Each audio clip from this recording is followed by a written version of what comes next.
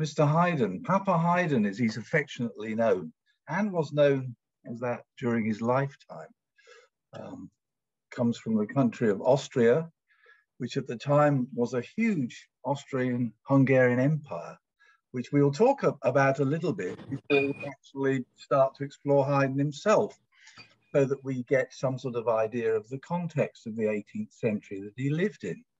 So let's go to the first slide. So you see in front of you, rather than looking at me, you can look at pictures and videos and various things during this little session. So you will see that map of Europe, if you're familiar with that, looks very, very different than it does today. You see a sort of orangey color Hungary, and then lots of small little states next to it, which is Austria, Moravia, Bohemia, and many others as well. This made up what was known in those days as the Austrian-Hungarian Empire, and it was run by a family called the Habsburgs. They had been on the throne of Austria-Hungary and indeed Spain since the 13th century. And in fact, the emperors of Austria-Hungary were to stay there until 1918 at the end of the First World War. So that's a very, very long time that one family was ruling the country. During the period of the 18th century, when Haydn was living, there were all sorts of things going on. There were lots of wars. There were two wars in his lifetime, in his early part of his lifetime, which was the War of the Austrian Succession, followed by the 7 Years' War, which were really sort of quite nasty affairs, including a lot of European countries. And yet Haydn's music doesn't really sort of show us any of that, but he would have been living, you know, at difficult times often during his life. I mean, you can see there, for instance, the Polish-Lithuanian Commonwealth, a massive country that doesn't exist anymore. So that just gives you an idea of the background. The picture you saw when we came on at the beginning was of us standing in the square in Eisenstadt, which is very near Vienna. So this is the Empress Maria Theresa, a very, very prominent ruler of Austro-Hungarian Empire in the 18th century. Haydn will have met her and played at the court, as indeed did Mozart. And so if we move on to the next slide, she was succeeded by her son, Joseph II, a great follower and patron of the arts. Again, very much making Austria and Vienna particularly the center, as it was then, of cultural life in Europe. Next. And during this period, the Age of Enlightenment, as it was known, progress through reason was this great thought process of philosophers, writers, musicians, you name it, artists, and they all got together for this huge cultural movement, which started early in the 18th century and died with the coming of the French Revolution in 1789. But as you can see at the court of Maria Theresa there, this wonderful picture of everybody getting together and captured in this fantastic painting. So this just gives us an idea of what was going on while Haydn was working, playing, composing, and generally living his life in the 18th century. So we move on. So to Haydn. So this is a picture of his birthplace. It was in a little town called Rurau, which is very, very near the modern day Hungarian border. So well within, as I described earlier, the Austro-Hungarian Empire. His father, Matthias, was a wheelwright, which is somebody that used to make the wheels for the horses and carts and the coaches and carriages. And instead of going to the garage to get your puncture fixed, you would have gone to the wheelwright to get your wheels fixed on your cart or your carriage or whatever, or your coach. His mother was a cook. Her name was Maria. She was a cook, and it's believed that neither of them read music, although Haydn's father, Matthias, apparently was into singing of folk music, and they recognized at a very, very early age that young Joseph Haydn, who'd been born in 1732, had considerable talent in music. He was sent to study with one of his relatives at a local school where he apparently was beaten quite savagely, which wouldn't have been terribly pleasing, where he learnt both the violin and the harpsichord and progressed very quickly. He was then discovered by George von Rutter and taken to Vienna, where he joined St. Stephen's Cathedral Choir and spent those formative years singing in the cathedral choir. When his voice finally broke, the Empress, Maria Theresa, whose picture we saw earlier, apparently was absolutely furious and said he sounded like a cow when he was singing. And so she suggested he be expelled from the choir, which he left fairly shortly after that. After a sort of period of basically trying to freelance, which quite tough in those days, as it is today often for a lot of musicians, he was discovered by Nicholas Esterhazy, who was a count, a lord. Let's move on to the next picture. That's a picture of, by the way, of C.P. Bach, who Haydn studied with and was a great admirer of his music. But C.P. Bach was the son of the famous J.S. Bach and was beginning to change the way people wrote music. Up until that point, the Baroque style of music written by composers like Handel and Bach was changing. And although Haydn is often thought of as the father of the modern symphony, I think the roots of it came from C.P. Bach, of who Haydn studied his works diligently. So let's move on. So this is Prince Nicholas Esterhazy, patron of the arts, a prince, owner of palaces all over Europe. And Haydn went to work for him as vice Kapellmeister. Now you may ask, what is a Kapellmeister? The music of the court. So he looked after the choirs, the orchestras. He wrote music for the prince. He conducted the orchestras and generally ran the music in the household, which for Prince Nicholas was a huge thing because he was an absolute adamant fan of music. So there's that rather distinguished looking of Prince Nicholas Esterhazy. So Haydn went there in 1761 and went to a place called Eisenstadt. Let's move on. We're going to see a little picture, a little video of Eisenstadt now. So you get an idea of what the town looked like. And this video is of today, and it would look pretty much the same in Haydn's time. I was very, very fortunate to go twice and play in this palace as a member of the Australian String Quartet. And it was really wonderful to be playing in places where Haydn has written and played this wonderful music. So let's have a little look at this video, a bit of a guided tour of the town of Eisenstadt, just outside Vienna.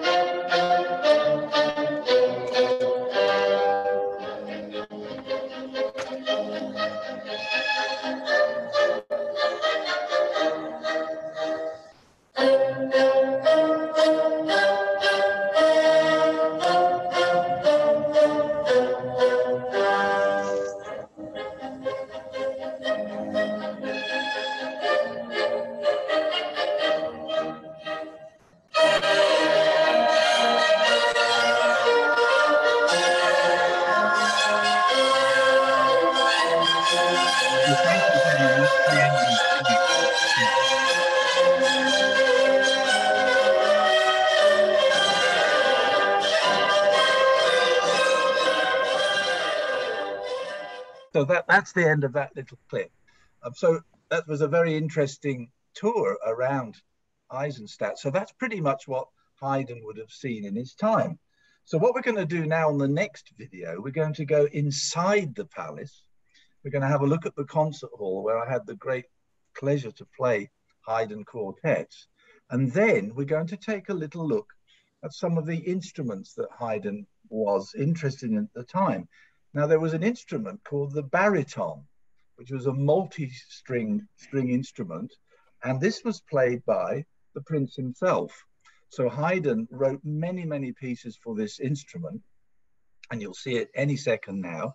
And it basically, after the 18th century, it completely died in importance. And although one or two people do play it today, it's hardly played. But Haydn is said to have written over 200 pieces for this instrument called the baritone. So let's have a look at the next video.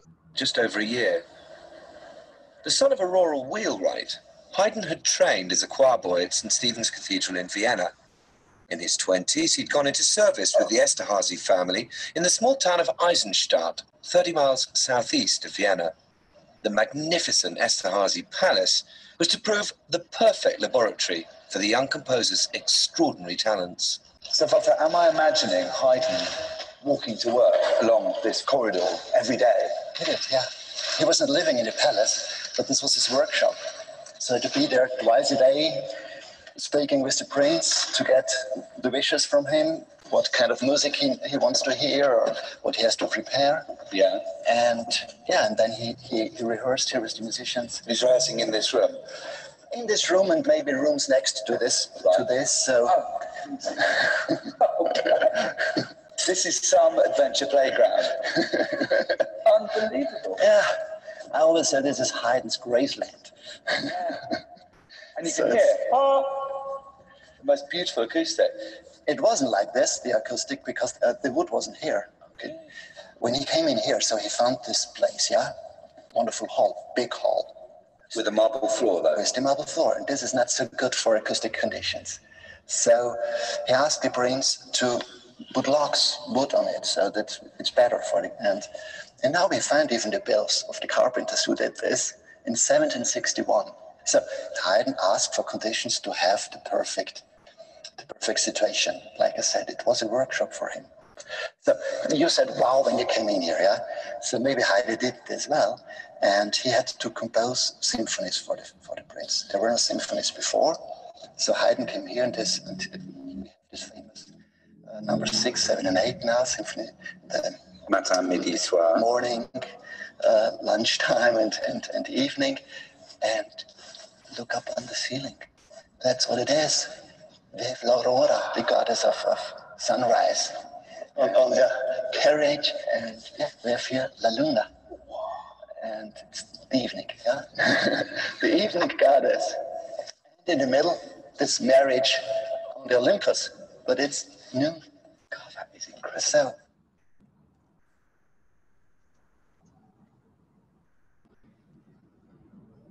So there you have that wonderful hall in the Palace of Eisenstadt. And as Dr. Riker said on that thing, he actually changed the floor to keep it wooden, because if it remained marble, the sound would have been like playing in a bathroom. And incidentally, Dr. Riker is also, he's the head of the great Haydn Festival. And it was him that invited me twice to visit the festival. So it was great finding that bit of footage of him talking. And so the next bit we look at is to look at this, these instruments, and as well as the instrument I described, we'll also take a look at Haydn's piano. Because if you think about it, instruments in those days were quite different than they are now. Our stringed instruments, for a start with the strings all played with gut strings, those were a different shape. You couldn't sustain the sound so much.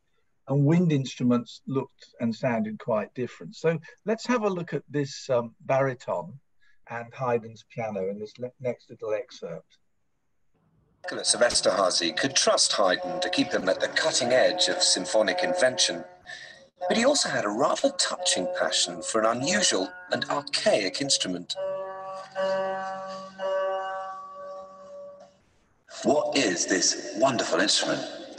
Well, it's called a baritone. It has 6 or sometimes 7 strings like this one, and they're tuned a little bit like a guitar or a lute. It's not easy to play. I mean, okay, if you play viol, that's one thing, but this thing. This is a whole other set of strings behind the set of strings you were showing us. Yes, and that's can create problems. I mean, you have to work on that. So you're playing with the thumb of your left hand on the strings at the back. I plug them. Oh, it's all about multitasking. That's it, and that's the problem about it. So you can accompany yourself in the worst case.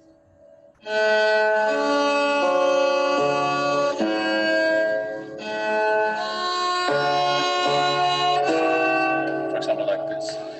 And that's what makes the sound special, but what makes it a little hard to play. So there's not too many people trying to do that.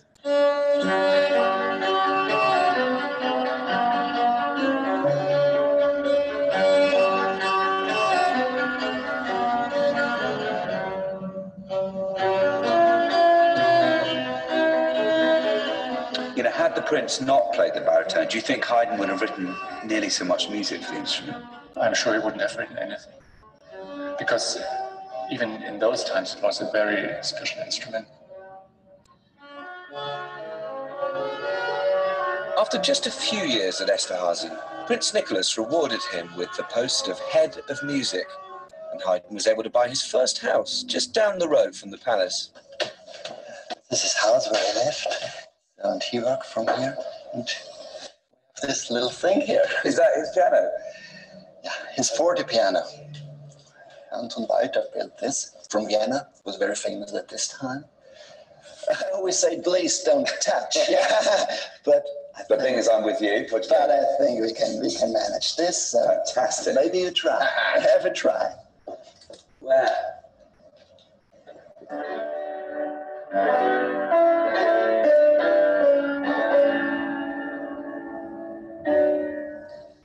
Beautiful, delicate little sound, just as you'd expect. They're such little perfect instruments, these Viennese forte pianos.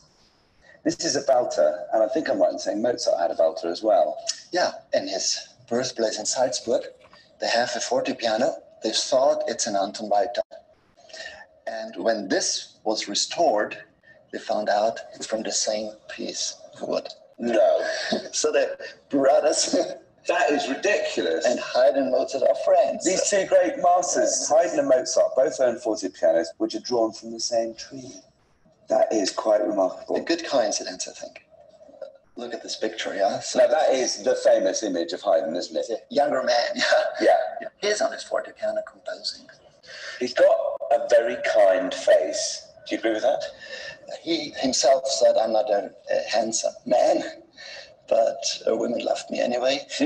But he was good-humored, and I'm sure you could see this in his face, that he loved to talk with people, that he was in peace with himself. And I think this is very important to understand also his music. He struggled, of course, like everyone struggles in his life. And you can hear it in his music sometimes, but it always ends in peace and with hope.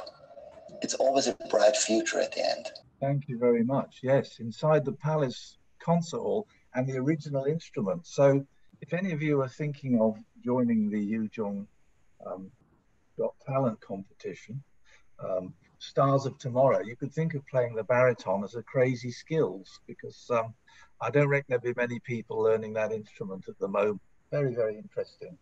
And apparently, because Haydn tended to play the instrument rather better than the Count, he was very, very annoyed and tried to discourage Haydn from playing it himself when he was present. What we've been looking at up to now is the Esterházy Palace at Eisenstadt. Now, Eisenstadt is very, very close to Vienna. So when Haydn and the musicians were working, they could pop out very, very easily, go, do whatever they wanted to do in Vienna. Unfortunately, in the mid 1760s, Prince Nicholas decided to move his court to the Esterházy Palace, a much bigger palace in Hungary. Now, this palace, which you can see before you on the pictures, was really a long, long way from anywhere. And it's known that Haydn got very, very lonely there, as did his musicians. In fact, Haydn wrote a symphony in this palace called the Farewell Symphony, because the prince kept stopping the students, not the students, you're the students, stop Haydn and the musicians from leaving to go and sort of join their families and have fun or whatever it was in Vienna. So he wrote this symphony to try and remind the prince to let them go and have a holiday. So what happens in the symphony in the last movement, one by one, the musicians leave the stage and the music keeps playing. And right at the end, you're left with two violins, of which in the original performance, the concertmaster was playing first violin, Haydn was playing second, and the very last person to leave the room blows out the candle and the stage is empty. A sort of COVID restrictions type thing, as we all leave one by one from school, maybe, you never know. So this is where Haydn ended up at the Esterházy Palace. In 1784, and let's move on to the next slide, Haydn met this young man, Mozart, Wolfgang Amadeus Mozart. I think Mozart was about 28 years old when he met him. They became great friends and great admirers of each other's music. Mozart was known to not really particularly like anybody's music that much at that time, because he was such an extraordinary genius. But he had a special affection for Haydn, and he wrote 6 string quartets which he dedicated to Haydn's. No commission, nothing, just straight from his heart. He wrote 6 string quartets, which we now know as the Haydn quartets. So let's move on to the next slide. And there's a picture of the great Haydn himself, which we saw at the beginning. So there's a picture. Let's move on to the next one. So Haydn and Mozart are known to have played string quartets together. And you can see in this picture on the right-hand side, a very animated Mozart with a viola, and Haydn is on the left-hand side playing the violin. Not sure who the second violin is in that quartet, but so I particularly like that picture, just watching them all sort of in action together, pretty much as we are today. But note the clothes that they wore. I mean, at court, you had to wear a powdered wig. The only time I think today that anyone wears a powdered wig is in the courtroom. So that has, in some ways, has stayed, but also the sort of breeches they wore, the shoes, the jackets, very, very different from today. I'm sure they would find it equally funny seeing us all wearing masks today if they all came back. So let's move on to the next picture. So this gentleman, Johann Peter Salomon. Now, the symphony that we're playing at the moment at school, the London Symphony, which we will hear at the end of this, the arrangement we are playing is made by this man. And what he did was he took a lot of instruments out, added a piano part, and made a more chamber-like version of it so that smaller forces could play these great pieces of Haydn. In fact, he arranged several of the symphonies. This man was an impresario. He was born in Bonn, came from Germany, but he moved to London where he put on concert series and raised money. He was a very, very clever businessman. And in 1790, Prince Nicholas died and was replaced by his son Anton Esterházy, who was not so keen on music. So what happened was that the orchestra was cut down, the duties were cut down, Haydn was put on a retainer, and his work greatly reduced. But he wasn't too bothered, because he moved back to Vienna, where he sort of went back to all his mates again and his friends. And he was able to sort of do his own things and write music for commissions and do many things. And Mr. Salomon went in 1790 to Vienna to invite Haydn and Mozart to go to London. Now, Haydn was reluctant to go because of his work at the court, but he was persuaded by Salomon. Mozart, in December 1790, said he was very keen to go, but due to some commissions and work he was doing, he said he would come in a year's time. Now, history tells us sadly that Mozart died in December 1791. So Mozart sadly never went there. He went. And so Haydn left, and it said that Salomon and Mozart both waved him off on his coach. And he took the long journey to London from Vienna. Well, you can't, these days, you get on a plane and take an hour and a half. In those days, it took many, many days. And after a few days, he turned up in Bonn, where it said he met Beethoven for the first time, a very young Beethoven. And when he came back 5 years later from London, Beethoven actually became his student. So it's interesting how these composers interconnect with each other. And so he made all his way in coach and horse, staying at inns, traveling along the way until he got to Calais. And the boat from Calais to Dover, which takes about an hour on a ferry these days, he got on that at 7 in the morning and got off at 5:30 that day. So just shows you how much time you needed in those days to travel. So he went to London and he wrote lots of symphonies. He did lots of concerts. And the symphony that we've been playing, which we will hear soon, is called the London Symphony. And so when he finally went back to Vienna, he was very, very famous and a much more wealthy man than he'd been. So let's move on to the next slide.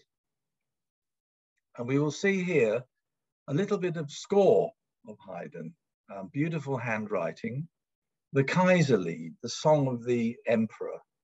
Now this melody, a lot of you will know this melody as the national anthem of Germany and Austria. But actually when it was written, it was not written really in the bombastic way one hears it played as a national anthem. It was written as the most beautiful piece of music. And we're now going to hear how it originally sounded, coming from one of Haydn's wonderful string quartets, of which he wrote 83. So let's move on to the next video.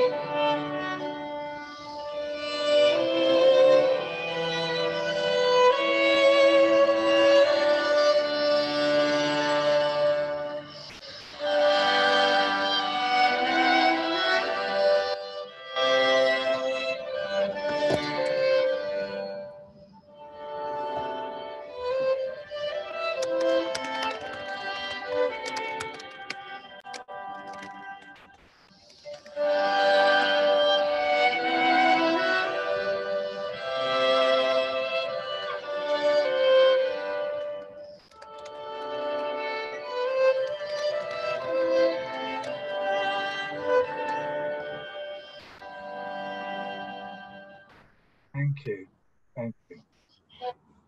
So such beauty from Haydn. So, we heard earlier on his surprise symphony, the symphony he wrote to surprise the audiences to stop them going to sleep. And now we just hear this melody of complete and total beauty. And if you listen to many of Haydn's quartets, you will hear similar beautiful things. So we now move on to hear some of the authentic instruments now. What you will see before we play this video is the violins, violas, cello, bass, oboes of the authentic style. The leader of this orchestra is a friend of ours called Pavlo Besnasuk, who's been to Hong Kong 1 or 2 times. And I believe that some of you actually played for him when he held some master classes. So it might be interesting after in this little bit of video, you'll hear Pavlo talk a little bit about Haydn and what it means to him, which is pretty much what I would expect to hear from most musicians. So let's have a listen to this wonderful symphony on authentic instruments. Just incredibly hyperactive.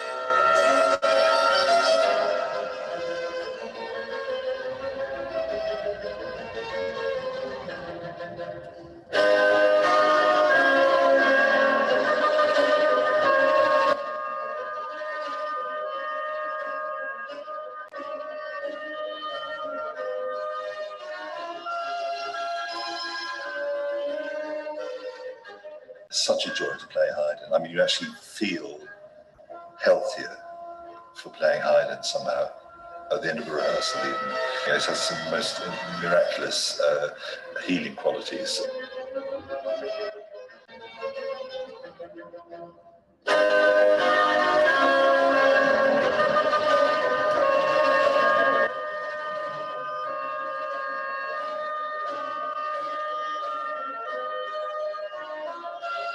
When a genius like Haydn comes along and he has a patron who is actually proud of his patronage of Haydn, then the focus becomes more on the wonderful group of musicians, the wonderful things that they're doing. So we have to be grateful to Papa Haydn for that.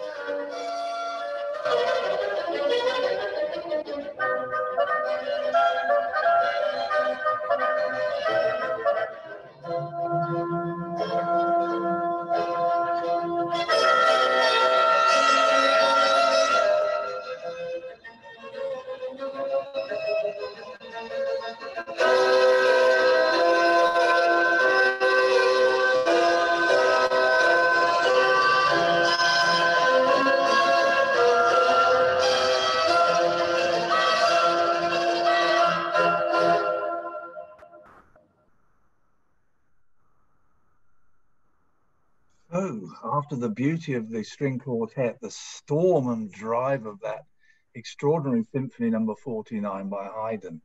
And I must say, when I stand in front of you guys, those of you that have been playing the Haydn with me, I feel about what we do very much what Pavlo was describing then, that it gives us a sort of joy. And I can see that in your faces when you're playing Haydn as well. So maybe that symphony written in the mid-1790s might also reflect what was going on in Europe at that time, because it was going into a very, very, very dark and turbulent time. We've got, if we move on to the next slide, there is Napoleon. And so behind that symphony may well have been the start of these French Revolutionary Wars. And the picture you see of Napoleon there was a young general, long before he became emperor, leading the troops in the French Revolutionary Wars of 1797. Then, of course, in 1805, we get the Napoleonic Wars, which were to last until 1815. And Haydn and indeed Beethoven were both in Vienna when the Emperor Napoleon invaded that city after defeating the Austrian forces at the Battle of Austerlitz. So there's another little taster of what was going on in the background behind Haydn, just to open up your imaginations of what life might have been like. So finally, we come to the very piece that we've been playing in orchestra, the great London Symphony, 104. Haydn wrote 104 symphonies. He wrote operas, he wrote oratorios, the most famous for the creation. He wrote wonderful religious music, songs, you name it, piano sonatas, such a huge volume of music. And this is obviously the last symphony he wrote. What you will see here is a performance from a London promenade concert. So you've got all the ingredients here. You've got a concert in London. Haydn was in London. You've got a great conductor in Berlin, Haitink, but you've got the Vienna Philharmonic in modern times, just a few years ago, 2012, playing this wonderful symphony. And for those of you playing it, have a good listen to this, because this is what you've been studying and learning, and we will definitely be playing this piece when this COVID experience has finished. So let's have a listen to the Haydn Symphony.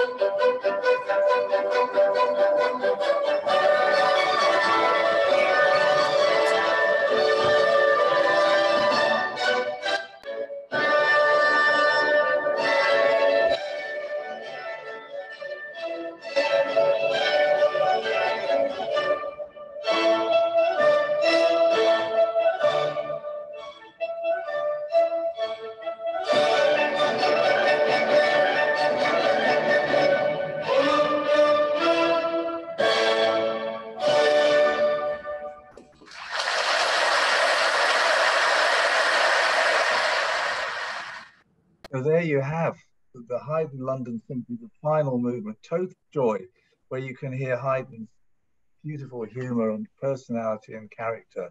So we've managed to show you lots of different types of music that Haydn wrote in these little extracts we've given you. It would be great if one day that we can conquer the sound of music over Zoom. It's still not as good as it could be. So we will make available the videos for people who want to watch them.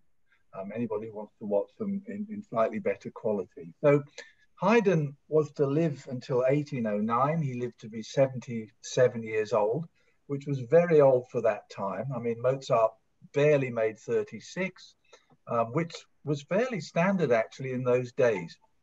So just to finish, maybe Zenon, you can stop it. Yeah, that's great. So it's nice to see everybody's face. Nice to see everybody, and we're still in Eisenstadt, as you can see, on the square outside the palace.